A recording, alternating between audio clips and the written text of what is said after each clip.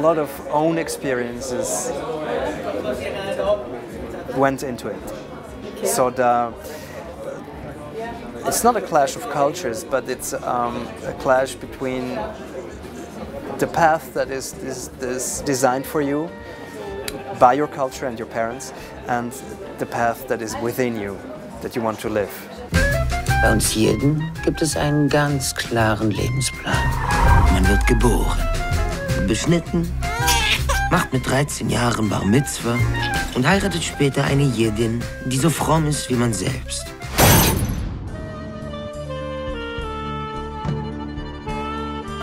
When I started writing the book, I asked my mother for a book with Yiddish in it, and she gave me some books, and it was like a chest full of gold doublons, you know. It was very rich, and I asked myself, why have I never explored that? Because it's such a beautiful language, and it was ecstatic, I have to say. Ah, Schicksal! Sie nimmt das nicht so streng, sie ist eher liberal. Ich bring darauf! In this case, I was reducing the language to a level where it's still Yiddish, but that we also can understand it when you understand High German. The Jewish mother stereotype is very similar to the Italian mother stereotype, and all of those stereotypes are actually an exaggeration of the mother herself. So you can't say it's a Jewish mother, it's actually the mother. Telefon!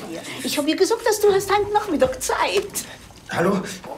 Many people tell me that my book is a nice example of Jewish humor, and when I ask them what Jewish humor is, they define humor.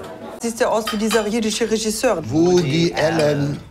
I had to learn the rituals, the prayers, the way a table looks like, all the little details, the way the flat looks like.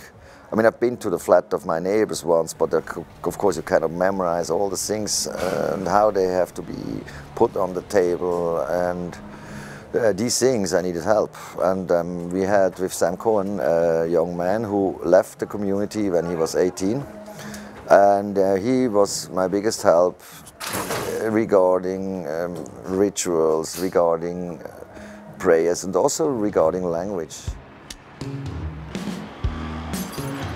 In this country, we have a good way of living together with all different cultures. We have one of the highest percentage of foreigners living in our country, and until now we integrated everybody. The book has an open end, and for me that was okay. It has been okay for years now, but I've come up with an idea, and I've started writing a sequel. If that is going to be picturized, I don't know yet. I first have to finish it, but it's certainly going to be published.